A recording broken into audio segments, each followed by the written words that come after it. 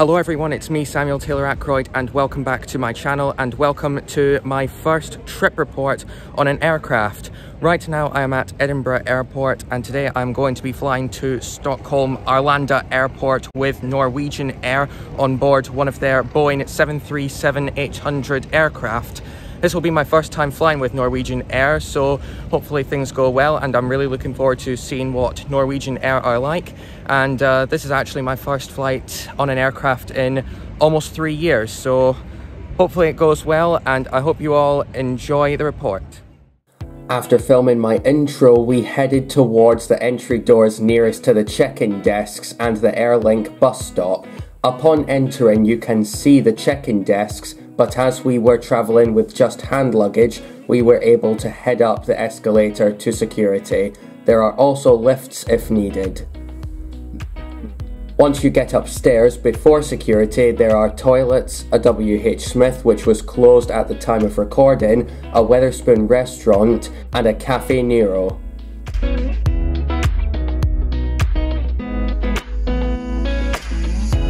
Security took about 10 to 15 minutes to clear, and after security there is a corridor you have to walk through which leads to the duty free, and the corridor offers some nice views of the airport tower, car park and the bus stops.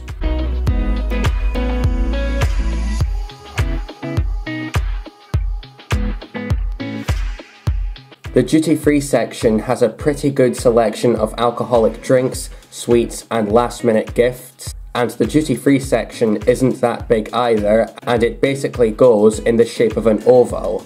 I didn't buy anything from the duty-free store, so we continued on towards the departure lounge, which has a decent selection of shops and restaurants.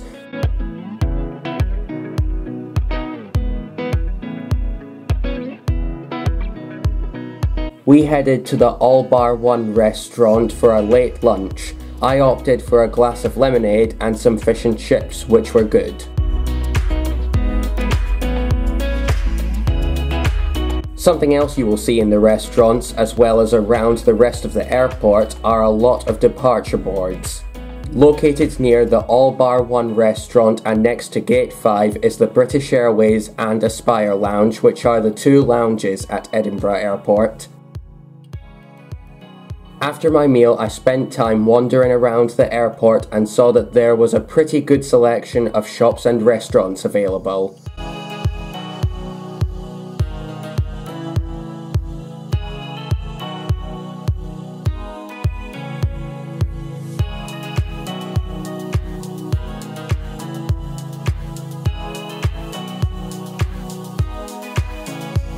I also noticed a shop selling mostly Harry Potter merchandise, which is appropriate to be at Edinburgh Airport, as some of the places in the books were inspired by Edinburgh.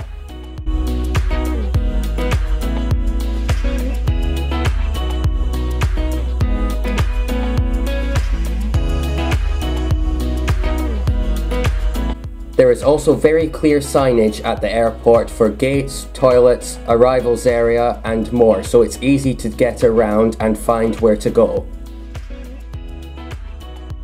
Something to bear in mind is that after passing gate 17 there isn't that many shops. There will only be a WH Smith. Same with passing gate 5 where the two lounges are, but there are some vending machines in that area and another WH Smith. Despite the lack of shops being around gates 1 to 4, there are plenty of windows providing good views of the car park, people arriving to the airport and the tower. There are also some great views of the airport's apron and the runway from some of the gates in the middle of the airport.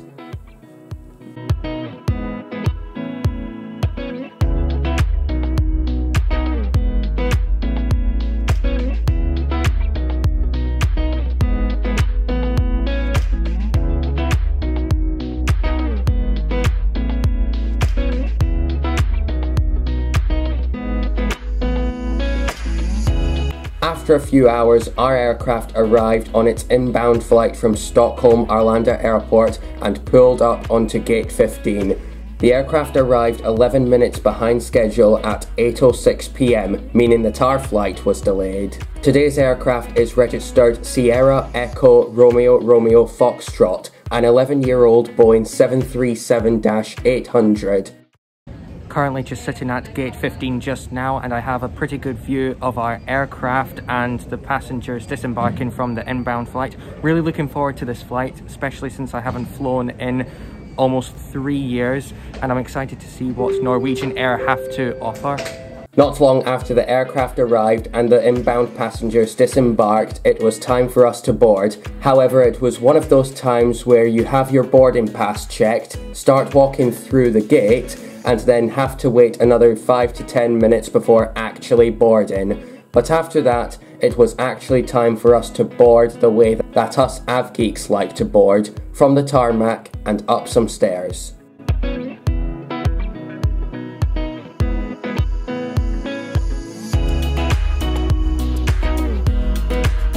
And now for the taxi and takeoff.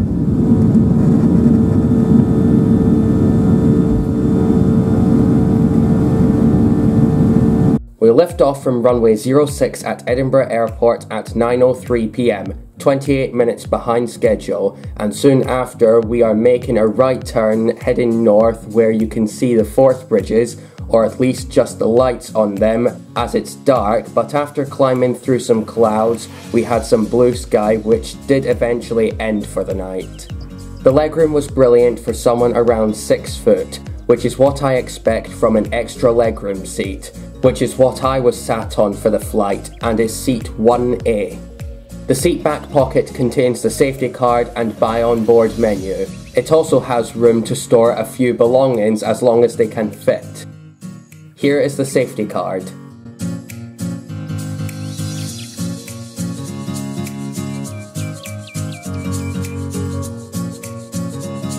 The buy on board menu also has a decent selection of food and drinks available, as well as the duty free. I opted for a can of Fanta, which was the only thing I ordered on this flight. The aircraft is equipped with mood lighting and the sky interior, which is a nice touch. These seats also have tray tables that fold out from where the armrest is, and also has the functions for where the older in-flight entertainment once was, and it's kind of strange to see this on an aircraft that's 11 years old. The button next to those functions is for the seats recline, however, the recline isn't particularly good. The cabin lights were turned off during the flight so the passengers could get a bit of sleep if they wanted to, which is good of the flight attendants to do. Even though it may be hard to see in this shot, each seat has its own air conditioning and reading light, and they both worked well.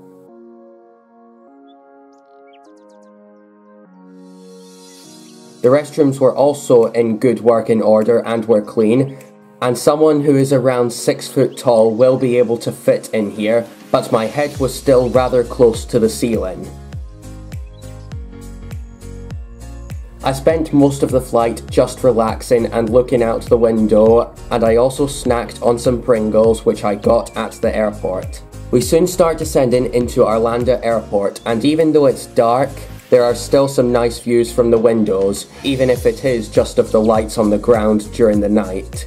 All in all, a pretty good flight, especially for the price of the ticket, which by the way was £30.20 for a low fare ticket, £19 for an extra legroom seat selection at the front, £7 for a cabin bag, £13 for air travel duty international, and £16 for passenger service. That's a total of £85.20. And with low-cost carriers, the only thing I really expect them to do well is to simply deliver me from A to B. and Norwegian managed to do that with no problems whatsoever on this flight.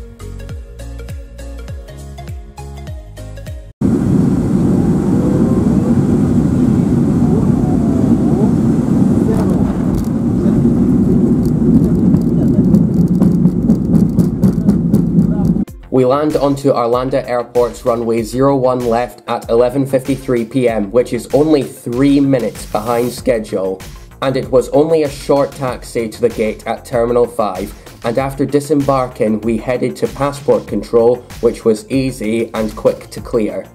And after that we had to walk to Terminal 4 to catch our bus to the jumbo stay, and there is plenty of signage for everything at Arlanda Airport, including the terminals. And we managed to find our way to the bus stops to catch our bus to the jumbo stay, which will be toured in the next video. So that was my trip with Norwegian Air from Edinburgh to Stockholm Arlanda Airport, and the flight was very good, the seats were very comfortable, the crew were very friendly, and Norwegian Air are definitely a great airline. They have done me proud, and I'm looking forward to flying with them again in a few days, which will be in a future trip report. So thank you all so much for watching this video, stay safe, and I'll see you all in the next video, which will be my tour of the jumbo stay. Bye!